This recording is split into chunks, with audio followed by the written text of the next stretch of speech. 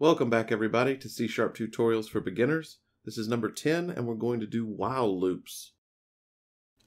The format of a while loop is extremely simple. It's while something run this code block.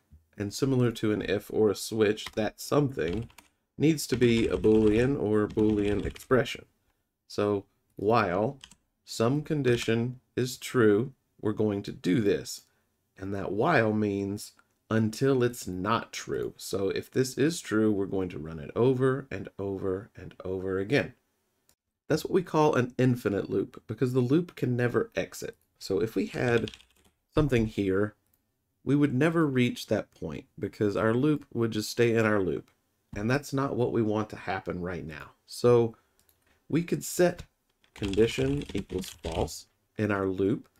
And what would happen is it would say while condition, which is true, we enter our loop block, then it would run this line of code, reassigning our condition to false. It would come back up here to loop again, and then it would say while condition, which has been set to false, and then it would not be true, so it would jump all the way out here, and we would hit here, like so. So now that you know how the while loop works, let's put it to some actual use. So up here, let's ask the user for some input. Let's say, are you sure? Enter yes or no. So we want the user to enter yes or no.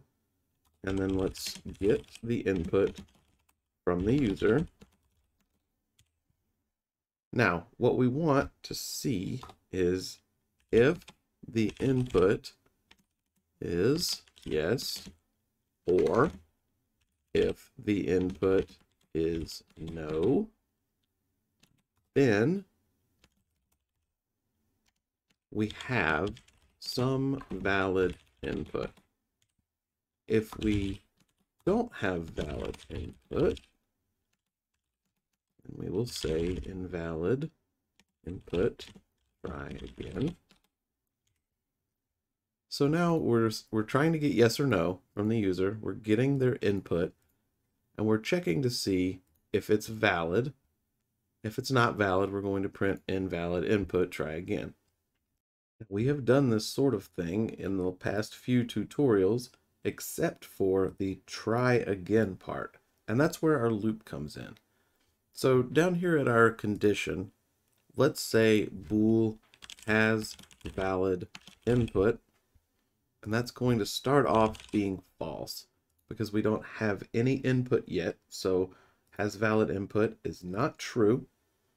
And in our while, what we're going to say is while has valid input. However, this will never run because if we get here and it says while has valid input, it's going to say, oh, it's false. So we're never going to enter this loop block. So what we need is our logical operator not. So while we don't have valid input, we are going to do all of this. So cut all of that out and paste it in there. We can get rid of this. Let's comment this out. So now we're going to say, do we have valid input? And that's no, because we don't have any input. Then we're going to say, while we don't have valid input, we're going to say the question and the prompt. We're going to get the input. We're going to validate it. And then if it's invalid, we're going to ask them to try again. So what we need to do is if the input is valid here, then what we need to do is we need to change our condition to has valid input equals true. Now, if we have invalid input, we don't need to do anything because this needs to stay false so that we stay in our while loop until we get valid input. So let's see that in action. It's going to come up. Are you sure? Yes or no? Blah. Invalid input. Try again. Are you sure? Yes or no? Over and over and over and over until we have valid input. And then we go down to our next line and we're done. Now let's take this even one step further, because we have our loop and it's working, and we're validating our input, but we're not doing anything with it. We're just writing that it's valid or invalid, and once we get out of our loop, we're not doing anything. So let's do something. So say we have valid input, and that's great, but we also want to know, is the user sure? We're going to start that off as false. Then we're going to say, okay, we're asking them if they're sure, we're getting their input, we're making sure it's valid. Well, if it is valid, well, let's not print valid input anymore.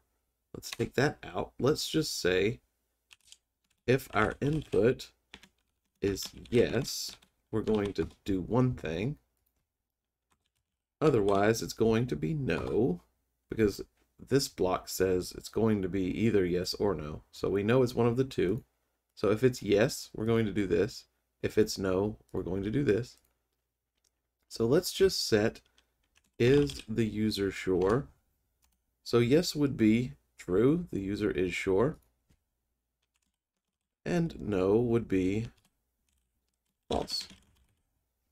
So now, by the time we get out of our loop, we will have this Boolean set, because if the user gave us valid input, depending on what it was, we can see the answer in this variable. And if the user hasn't given valid input, we're going to stay in our loop until they give us valid input. So down here, let's say WriteLine is the user sure. So let's run this. Are you sure? Yes or no? So if we don't put anything, we're going to get invalid input. Try again. If we put yes, we're going to get true. So now we have our variable at the end of our loop that we can do something with. And that leads to a very important note about scope. You've heard me talk about scope, and by scope I mean code brace blocks. So all of this is a scope of this while loop. Anything in here will execute during the while loop. Anything in this curly block will execute in main. So the while loop is in the same scope as this variable. So this variable is in the same scope as this print.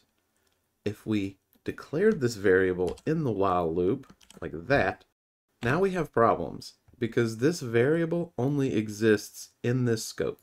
Now all of a sudden, it does not exist in the current context, so we can't use it. So when this while loop exits, this variable doesn't exist anymore. So what we set is just thrown away. So we have to make sure we declare the variable out here, and then we are still in the main scope in the while, so we can set it.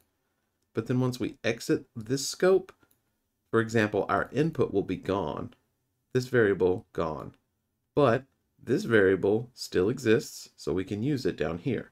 If what I just said doesn't make sense to you, don't worry about it just yet, because scope can get very complicated, and we're going to go over many examples, and I promise soon enough it will be second nature to you how it works.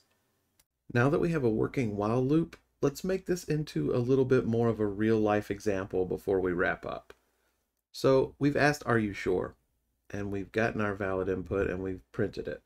But let's say that the user triggered a delete. They've pushed a button, they've typed in something that says, I want to delete something. So we are going to prompt them, are you sure you want to delete? Enter yes or no. So we've already got the answer down here. So maybe we say, if the user is sure, else. And now here we would perform a delete, and then here we would do nothing. And now that we know specifics about what we're doing, we should update our Boolean to be a better named Boolean so our program is easier to read. So what you can do is right-click the is the user sure variable, go to rename, and you'll see it'll highlight all the usages of it. And then you can say something like can delete, and then push apply. So now we're saying can delete is false. And this whole part here is getting the user's response to whether they are positive that they want to delete. Now, by the time we get out of the loop, we know if we can delete, we're going to run some code that deletes something.